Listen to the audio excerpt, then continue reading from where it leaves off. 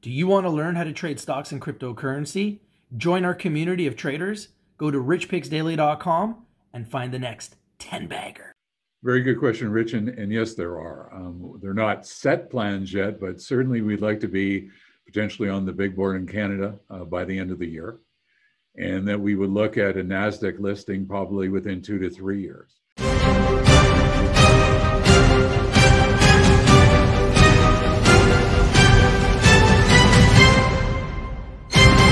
Hi, how's everybody doing today? I'm your host, Rich, here on behalf of Rich TV Live with our very special guest, the CEO of CEMATRIX Corporation, Jeff Kendrick.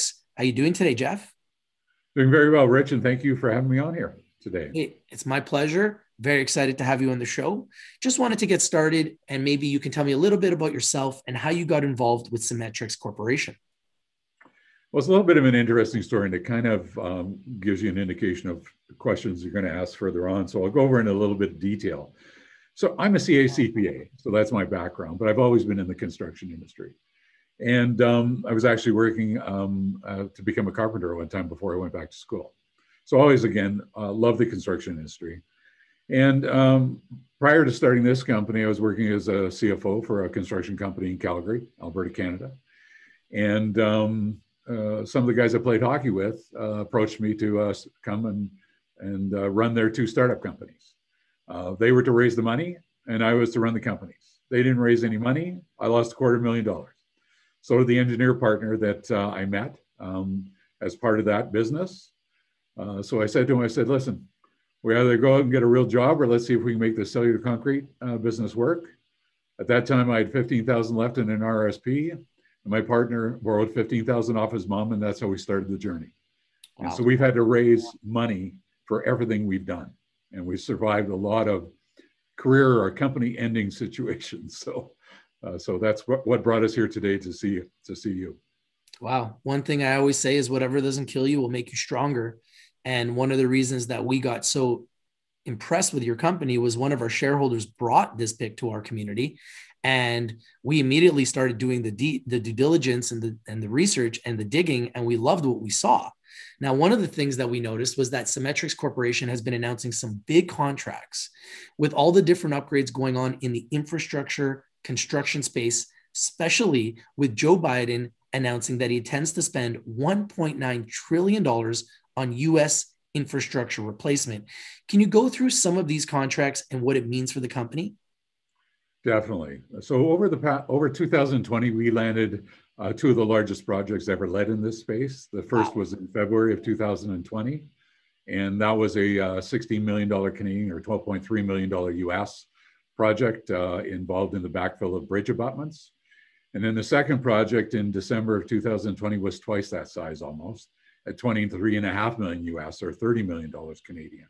Now, the first project will start sometime this year in 2021. And the second won't start in a couple of years.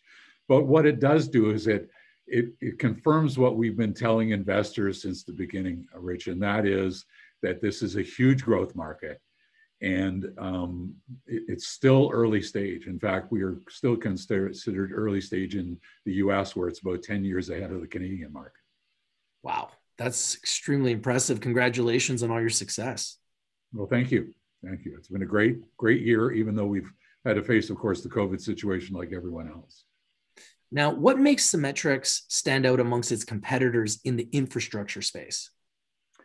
Well, besides our unique product, it's really our team, the various technologies that we have, our commitment to quality and excellence, and we provide construction industry with solutions to common construction problems where they've been using legacy products that really didn't fit the situation. Of note, we don't replace regular concrete. Everybody thinks that we replace regular concrete, but we don't. We replace things like EPS block or 4x8 sheets of rigid insulation, other lightweight aggregates, expensive steel and concrete pile construction, or we'll provide a floating base over weak and unstable soil. So there's a tremendous number of applications. Now, plus what's interesting about it is it's environmentally friendly compared to the legacy products that we replace, and it's faster to replace, so significantly reduced construction times. So besides this, other benefits include that, of course, as mentioned, environmentally friendly. It's landfill friendly if you ever have to remove it. It's self-leveling, insulating, highly frost resistance. It's impermeable, and there's numerous other applications. And usually when you have a product that's better than everything else, it costs more. But in our case, in almost every situation, the installed cost is lower than the alternative. Now, in a few quick examples, small project we completed in Edmonton, a tunnel project. Original specification was a traditional grout that was going to take 2 months to place at a high material cost. Using our material, we completed the project in 2 days at a lower material cost. And the reason we're able to do that, Rich, is that the air bubbles in our material act like frictionless ball bearings. So we can pump them long distances from one location under low pressure. So again, 2 days versus 2 months. At the Shell Scotford expansion a few years back for KBR, a large EPC firm, in 2 weeks, we saved them 5,000 man hours and 7 weeks of construction. That's huge impressive. Time savings, huge cost savings. In Absolutely. that case, we were replacing 4x8 sheets of rigid insulation. Okay. Wow, that's game-changing technology. Yeah, it's incredible technology. You can imagine union staff trying to cut styrofoam, or rigid insulation, I should say, around pipes and piles and wires and cables under these facilities. It takes forever, where our material flows like water, and we can pump up to 250 cubic meters an hour with some of our larger equipment. Wow, that's impressive. You guys are definitely on the track of being disruptive, and we love disruptive technologies. We love disruptive companies. We love game-changing technology. And clearly you guys are on the verge of doing something revolutionary. You're already doing it and only getting bigger and getting better based on what I'm seeing. Now, I've been looking at some of the financials that you guys announced. You recently announced fourth quarter and annual results, going through all the accomplishments of the company. Can you break these results down for us a little bit and let the viewers know the biggest highlights? Yeah, just to break them down. And if you back out all of the IFRS, which are non-cash or non-business related adjustments, we actually grew our sales in the COVID situation, which was good, great, in fact. We also improved our cash flow over the previous year, even though we went through the COVID situation.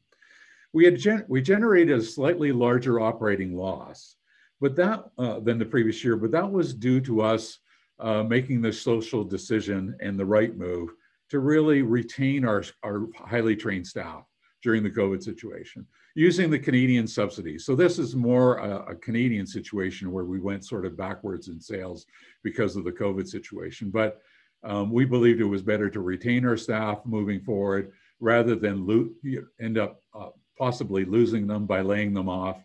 And it was the right decision, not only but the company, but for our future and our shareholders as well. So some of the highlights other than that is that, of course, main thing is all of our staff stayed healthy, or if they did get affected by COVID, they recovered. And this was important because we were treated as an essential business and essentially doing projects all over North America. In fact, during the worst situation in New York and LA, we were pouring projects there. So, so our employees were at risk and are still at risk. But fortunately, we've all been smart, we've stayed safe, and we've stayed healthy. And that's the most important highlight of the year. Others include, of course, we completed 2 heavily oversubscribed financings, one at the first of the COVID in April of 2020, where we raised $5.5 million. And recently, just in March of this year, we raised $23 million. We were originally going to only raise 5 to 10. It was heavily oversubscribed. In fact, we've heard over 100 million. And so, wow. So that we've got a very strong balance sheet right now in order to implement our strategic plan. And so we've been able to pay off some of our high interest debt, and we've got a strong cash position going forward. We also, again, were awarded those 2 large infrastructure projects, but since year end, we've also announced the awarding of another $15 million in projects, right? So it continues to grow, even in the face of this COVID situation. In fact, our current backlog at March 31, 2021 now stands at $94.4 million. That's impressive. That's what that's what got my attention.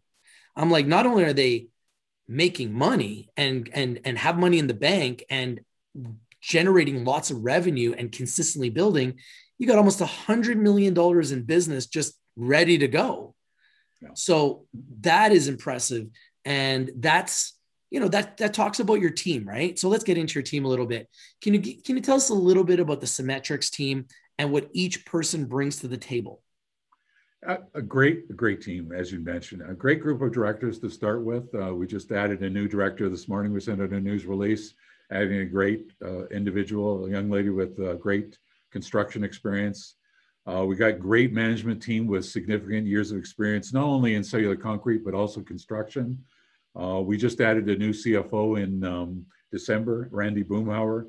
He's a seasonal entrepreneurial CFO with strong public, private, and construction-related experience.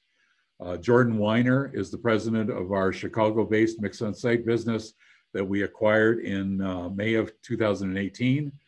They were one of the 4 leading suppliers of cellular concrete in the US. Wow. Then Pat Stevens. He has over 40 years experience in the cellular concrete industry. He is one of the founders of cellular concrete in the US and in North America, and in particular, the heavy tunnel grouting industry that I mentioned earlier with that one project or sample project that I talked about.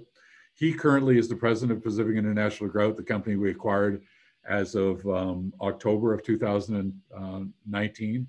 And it was one of the 3 remaining large suppliers. So there's only 2 other large suppliers out in the marketplace today. And again, a great number of other great leaders, and was significant, not only cellular concrete, but construction experience all the way through our businesses. That's very impressive team. And you guys are a very impressive company. I love to identify companies that are undervalued, underappreciated, underexposed. And you're trading at around 50 cents in Canada, and you've got all this business. And I see companies trading at $1, $2, $3 that aren't even doing $1 million a month. So in my opinion, this is a company that, in my opinion, based on the structure and based on your revenue and your growth and the business coming, I think this looks very undervalued, very underappreciated, very underexposed, in my opinion. Now, one of the reasons why we like the company as well, and you mentioned on it, is that you've got money in the bank. Can you talk a little bit about the money in the bank and if you plan to raise any capital in the future? And if so, what that funds and what those funds would be used for? Yeah, well, good question, Rich. And we have over $20 million in the bank, and this is even after paying off some high interest debt. So we've really put our balance sheet in a very strong position. We'll also be generating increased cash flow here from operations and organic growth.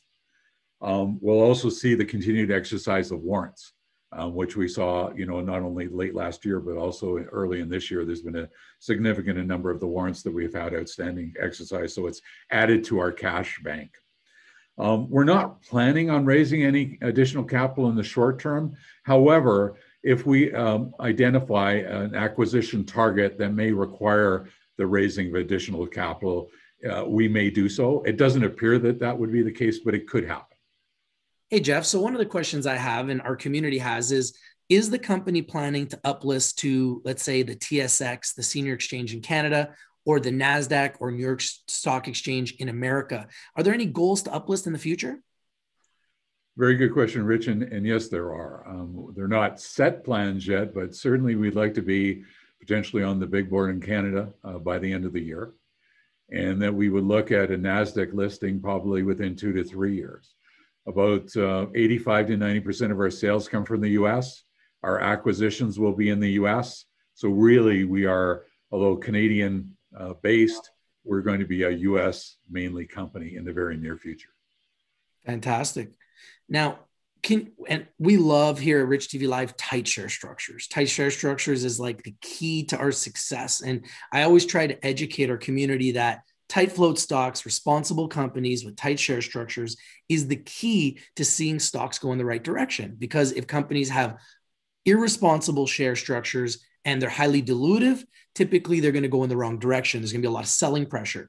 Can you give us a little bit of a breakdown on your share structure and how much is held by insiders and what CEMATRIX is doing to draw the interest of more institutional investors?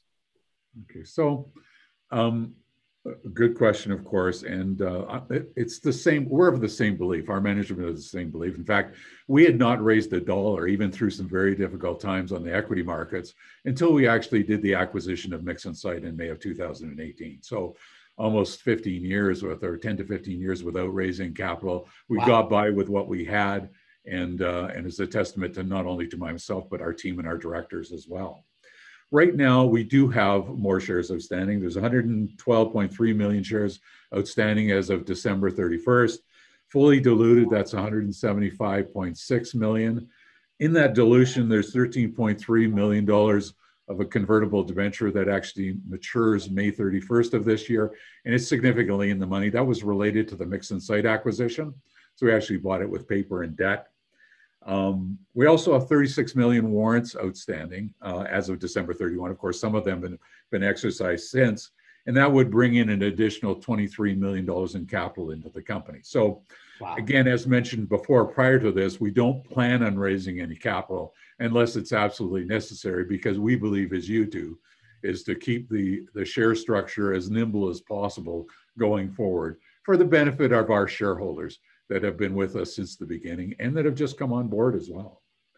Now, I will say that insiders own less than 10%, and that's a testament of how we started the company. Remember, we started it with $30,000 and they had to raise money to build this company ever since. But within that group is a strong group of friends that were in here from the beginning. So we actually own a very strong block of shares that manages this company going forward. Now, do you have any plans to attract institutional investors? Well, you know, we actually attracted a couple of institutions at the financing in April of 2020. So a couple of institutions. We have 4 or 5 new ones as part of this latest financing. And my understanding is, too, as well, is that as the market weakened over the past few weeks after our last financing, not only the institutions that were part of our group, but also some new ones picked up some of the shares that were available over the past month after the sort of the market went soft in the microcap area. So all good news for CEMATRIX. That's helped establishing a very strong base for our future. Now, CEMATRIX, what is the main goal for 2021 that you want shareholders to know today before we leave this interview? Well, there's a few goals. And of course, the first is the gross shareholder value. So how are we going to do that, right? So first is continued organic growth. We expect, regardless of what happens, strong organic growth in this marketplace because it's really early stage. In fact, in Canada, it's about 10 years behind the US market. Wow. Okay, so again, we expect to return to profitability this year as well. Great. Okay? We also are going to move forward with regional expansion, particularly in the US, where the market is growing dramatically. I mean, we're currently located in Chicago and in Bellingham, Washington, and we drive to projects in Texas. So it's not cost effective to continue not to be there. So eventually we'll be setting up in those regions. And then we're going to potentially identify and complete 1 or 2 acquisitions before the end of the year. We hope to. We're looking at acquisitions not only in our space, but maybe some vertical integration as well as looking to some companies that may be in same or similar businesses that have could provide some technology or products for our other space in other parts of the country, right? So again, we'll only look at acquisitions if they're going to add value to our shareholders. That's fantastic, Jeff. Now, there's going to be shareholders from all over the world that are part of our community that are going to see this interview, and they're going to have questions.